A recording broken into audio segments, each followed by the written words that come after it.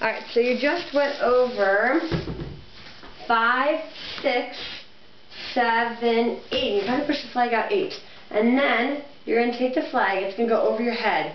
It's hard to do in my house. Like 1, 2, you grab 3, 4. I'm kind of grabbing at the bottom, a little bit above the tape. And then I'm doing a top stir.